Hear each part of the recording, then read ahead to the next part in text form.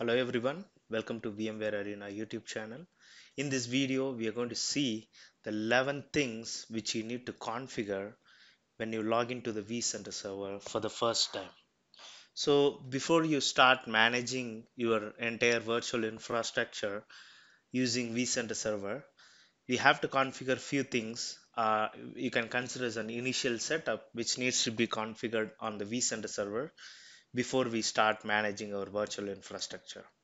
Let's talk about that in the detail in this video. Let's get started.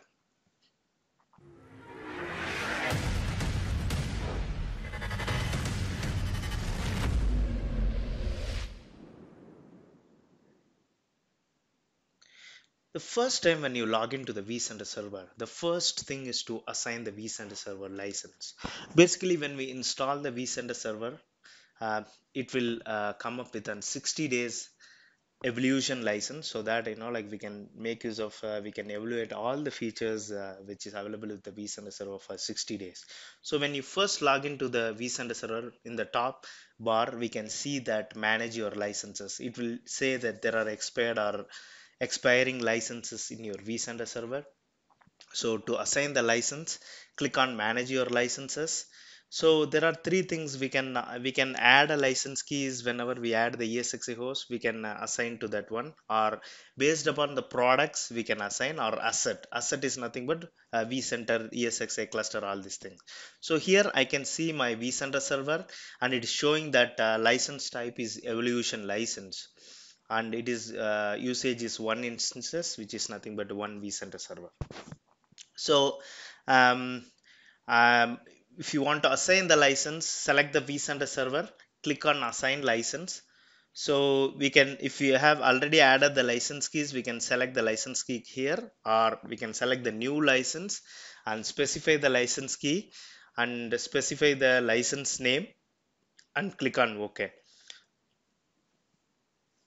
So this is, I'm just for a demo, I'm typing, this is not a valid license. I'm just canceling it. So this is how we need to assign the license. The first and foremost thing is assigning the license to your vCenter server. And the second one is creating a data center. So once we log into the vCenter server, we cannot perform any actions like adding ESXi host, create cluster, anything before we create a vCenter, data center. So this is very important. Data center is a logical objects. We are defining the, like the topmost data center component, like logical component under the vCenter server. So under the vCenter server, we have to create the data center. Under that, we can create all these things. So here I'm just naming like BLR-data center. So I have created a data center. So it is going on. Yes, a BLR data center has been created here. When I right click the data center, now I get all the options like adding ESXi host, create a cluster, everything. Most of the option we will get it under the data center. So this is very important to create the data center, right? And the third one is creating a folder. So basically, what we can do is we can create a folder structure. We can create a folder structure for better organizing and better management. So when you right click the data center, we can see like we can have a multiple folder like host and cluster folder, new network folder, storage folder, a new VM and template folder. So as of now, we can create a different folder to organize various objects in the vCenter. I'm going to create a new host and cluster folder now. So enter the folder name for your host and cluster. So maybe you have a different uh, like environment, right? You may have a production, you may have a stage environment, you may have a development environment. So better we can create a folder and add the host under that, so that it is easy to manage and understand the difference between various environment, right? So I created a folder called BLR production, and I created another folder. Let me create another folder called BLR stage or dev. Okay, let me add a stage.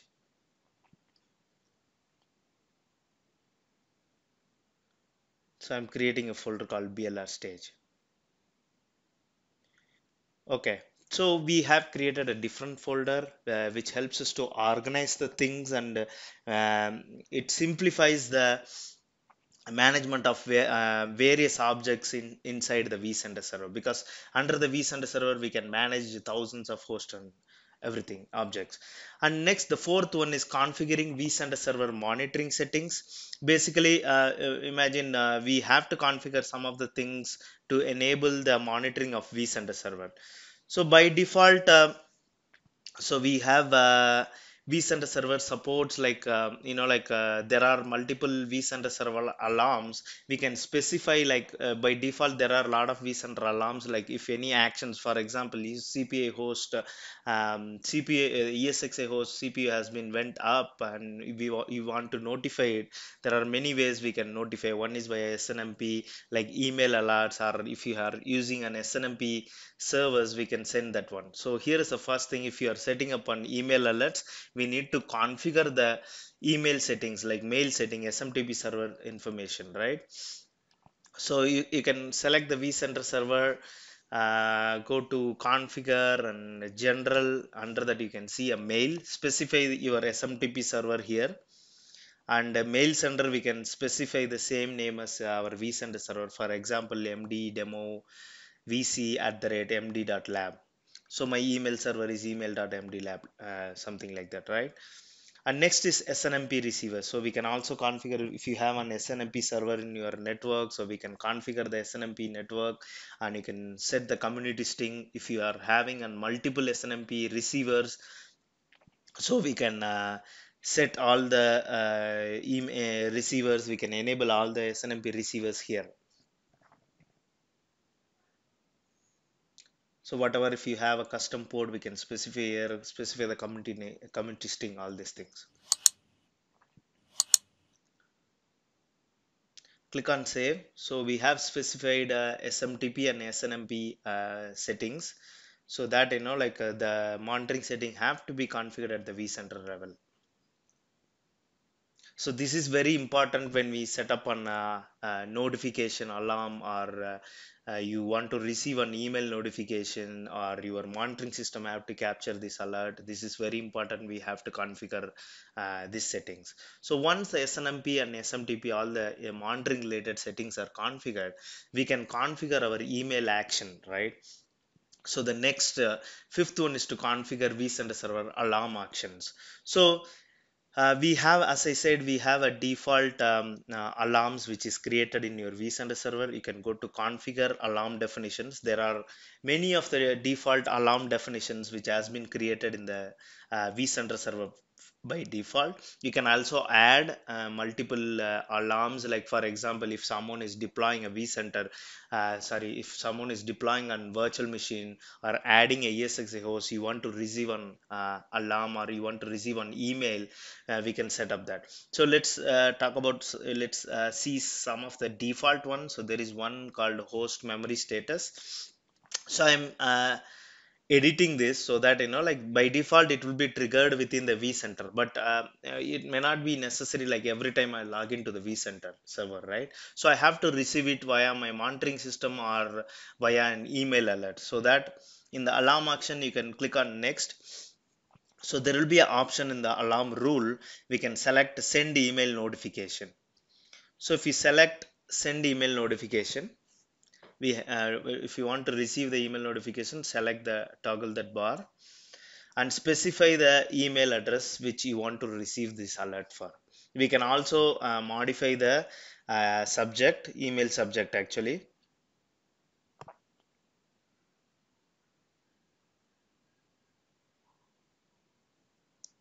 So I'm specifying admin at VMware arena.com, so that like any of the host memory is went to read, the status is went to read, so that like I will receive an email. We can also enable SNMP, so that whatever SNMP servers which we configured at the vCenter server will receive this alert, so that from the monitoring system we can monitor this alarm, and we can take an appropriate action on the alarm actions or alert which we received from the vCenter server. So similarly, we can configure the alarm action for all the alarms which is created, or you can also create a custom alarm.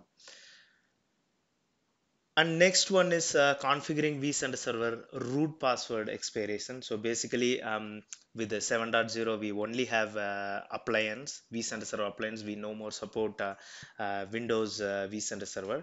So to configure the root expiration, we can go to an appliance management WAMI page. From the vCenter server homepage, we have a link.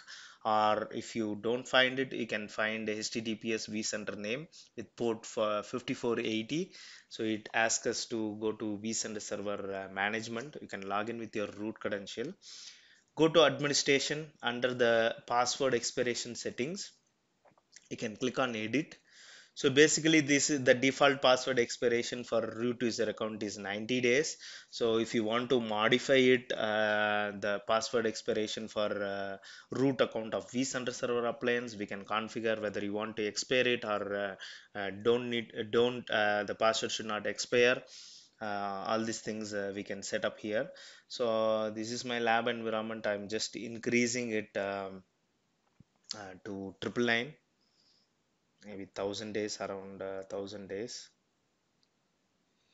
We can also set an email address so that like if password is going to expire, I will be getting an expiration warning to this email address so that I can take and resetting the root password, right? Then another thing is the backup. So configuring vCenter server appliance backup, because vCenter server is a centralized management tool. It manages your entire inventory. You manage a lot of things, right? So it is very important we configure on vCenter server appliance backup. So it supports various protocol like FTPS, HTTPS, SFTP, FTP, NFS, SMB, HTTP. There are a lot of protocol which supports. So basically, we have to configure the backup server location. We have to specify the password, all these things. So we can also set the schedule for vCenter server backup, so that like it automatically takes the backup in case something went wrong or our vCenter server has been crashed, something. So we can restore the vCenter server appliance. um, so here is the configuration information. So we can specify the backup schedule. Basically, you can specify the protocol. If you are using HTTP, specify HTTP or FTP / and provide the server name and directory where you want to store the vCenter server backup, right? So we need to basically specify the backup server location, along with the directory location as well. So next is to specify the username and password for the backup server credentials. So we can set the schedule whether you want to take a daily backup, weekly backup, or a custom schedule. And if you want to encrypt the backup, so that someone cannot like misuse your backup, we can specify the encrypt password. And we can also specify the retention. So how many backups you want to retain it. So I can specify retain last 7 backups or something like that. So next is data. So what kind of data needs to be included in your vCenter server backup? If you want to include your stats and performance data, task and events, we can also include that one. So once the backup is configured, so it based upon the schedule, it will automatically take the backup. And next one is joining vCenter server to AD domain. So by default, when we install the vCenter server, so it is only we can only log in with the like local account. For example, vsphere.local is a local domain. We can only log in with the SSO domain like vsphere.local domain, right? So if you go under the vCenter server users and group, we can see the domain like vsphere.local and locals. So basically, this is nothing but which is very local to the vCenter server. For a bigger organization and very big virtual infrastructure, we need to have a centralized authentication where users, where different teams like a virtual machine management team or OS team have to log into your vCenter server using their Active Directory credentials. So this is to join. First step in configuring the Active Directory authentication is to join our vCenter server to the domain. For that, select the Active Directory domain, select your vCenter server, click on join domain, specify the domain name here. So my domain is like md.lab. You can also specify the OS structure, which is actually optional, so I'm not specifying here. Specify the The credentials who have access to join any machine to domain, specify the username and password. So we need to reboot this appliance like vCenter server for the changes to take effect, right? So here node has joined to Active Directory successfully. Reboot the node to apply the changes. To reboot the server, we can reboot it from the WAMI appliance, or you can reboot it from SSH as well. So I connected to admin page like vCenter server admin page. So from there actions, select reboot. So it will reboot once the once the vCenter server is rebooted. So I have rebooted the vCenter server. Let's go back to Active Directory domain. Let's see the status of yes. So it is joined to the domain. I have an option join domain is now grayed out, and I have option of leave AD domain. So once the AD is configured, next we need to configure the identity sources. As we said before, that login to vCenter server we can only do it from vSphere local system domain, right? So here I'm adding the Active Directory as one of the identity source. So we can use Active Directory integrated Windows domain, and there is an option called AD over LDAP as well. So I'm selecting Active Directory integrated domain. My domain name is md.lab. I'm selecting use machine account to join to the domain. So yes, my md.local has been added as the identity sources here. Now let's see how we can assign the permissions, right? The 10th thing is assigning permission to the vCenter server. So we joined the vCenter server to the domain, and we configured the Active Directory as identity sources. Let's understand how the active domain users can be accessed permission here. So basically in the vCenter server there are default roles which is created. For example, administrator, read only, virtual machine user. So it have administrator have full access rights. If you click on privileges, you can see like the administrator can perform all the actions on the vCenter server. So similarly, read only will not have any privileges. They can only just read the vCenter inventory. They cannot perform any actions on that. Similarly, this default role will have the privileges assigned. If something is matching with the default role, we can also clone this role, and we can assign the users. Or you can also create a custom role by clicking on plus symbol. We can create a custom role. We can specify what are the privileges can be assigned to the users. We can we can specify each and individual user. So basically when we add the user accounts, when we assign the permission to the vCenter server, we have to relate a user account with one of the roles here. So in the next I will show how we can add a domain user and how we can relate these roles, right? So this is one of the example virtual machine power user. If someone you want to manage the virtual machines and perform power operations on virtual machine, we can assign that. So let's see how to assign the permission. Go back to click on the vCenter server, click on permissions tab. You can click plus to add the permission for the vCenter server. Here in under the domain, we can select md.lab, which is my Active Directory domain. Specify the username. For example, I have a domain user account called admin01. Is a domain administrator, admin01. I can select the roles, right? This is what I was talking about. So this is how like we are associating a user account with a role here, so that whatever privileges assigned to the role, that user also will get that particular roles, right? By this simplifies the process of assigning a permission. You don't need to manually specify permissions for each of the user, right? You can simply create one role and add the user account into the role. This simplifies. So I have added the user called admin01 MD. He is part of the domain actually. So I have added. Let's log out from the local admin and log in with the domain credential to validate that the domain addition and whatever the permission we added is valid. So I'm logging with the domain credential MD admin01 with the password. Click on login. So I have assigned admin01 as an administrator role for the vCenter server. Yes.